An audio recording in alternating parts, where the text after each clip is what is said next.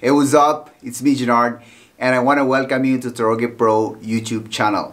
I have a new video for you today, and this is all about our browsers saving credit card, debit card informations every time you buy something online. In our generation today, most of us are buying items online, and we're using our credit card, debit card, what kind of card you're using out there to buy something online. And for me, like 50% of the time, I buy my items online because it's easier to look for this item, check the specifications before I buy them. It's a more comfortable way to buy things you need online. It doesn't matter what browser you're using. Is it Google Chrome, Mozilla Firefox, Safari, or Brave? They have a feature that they can save this credit card information into the browser, and then they have the autofill feature that the next time you're going to buy something online and you're going to use that credit card, it will autofill this information so that you are not going to put in those credit card information again. That is a very good feature with these browsers, but it comes with a security risk. Are you willing to sacrifice to save like a few seconds of putting that credit card information there with a security risk like this? Number one, if you bought something online and you use your credit card or debit card,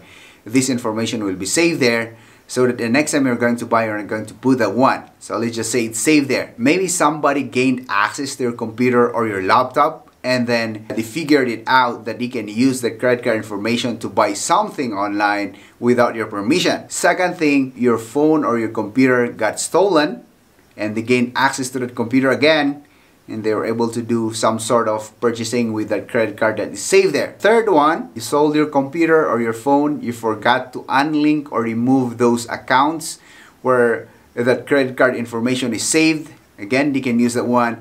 And then maybe the fourth, you're letting one of your family member use your computer, especially for kids or your younger brother, with your phone. They are playing with it, and then some sort of ads. There are a lot of advertisement with games, especially free play, and then they click on this one, and then they got redirected to a website, and they start clicking on things, and they're starting to purchase something without your authorization, and then they bought something with your credit card. So those are the risks that you might probably be having soon. I want to show you how you can remove this one and refrain from saving those credit card information into your browser. Now the example we're going to do is, let's look into your Brave browser and the Google Chrome browser. So let's jump into my computer, and I'm going to show you how you can refrain from letting this happen to you. Bam! Let's start with Google Chrome. Open this one up. On the upper right corner, there's three dots. Click that one, and then see settings. Click this. This is my account, Toroge Pro. And then scroll down. There's autofill. Now we're going to go to payment methods. Click it, and then you can see this option. We can turn that one on or off. So if you are going to turn that one on, the credit card info will be here. I have used this one to purchase something in Google Play, so it's saved on my account. Now, if you want to delete that one, we go to Google account.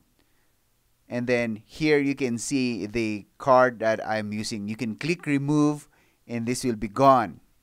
But that's up to you. You want the card to stay there, you can let it be there. And you can turn off the autofill. Let's go back. And I want to show you also the password, so that additional info here, you can turn off every time you log into a website. It's going to ask you to save the password. You can turn this one off so that you will not accidentally save those passwords in the website you are logging in. So you can turn this one off, and then auto sign in also, you can close that one. We can go back, and then even the address, we can remove this one. This is for kind of privacy issues. You can remove that one also if you want to. You can toggle that setting here on off. Okay, so let's just keep that one turned off. And that's it for Google Chrome. Let's go and see how we can turn this Brave also. Same upper right corner settings. And then here on the left pane, you can see advanced autofill, and then you can see same options, password. Again, so that the browser will not ask you to save the password, let's turn this one off, and even auto sign in. Back, Payment methods. Let's turn the autofill off. Same with Google Chrome. Nothing saved on my account here, so it's safe. And lastly, the address also off. And then we're good to go. For the real ones out there, like this video as it helps this channel grow. And if it's your first time in my YouTube channel, don't forget to hit the subscribe and then share it to your friends. Once again, it's me, Junard. Our channel is Toroge Pro, and I hope to see you in my next video.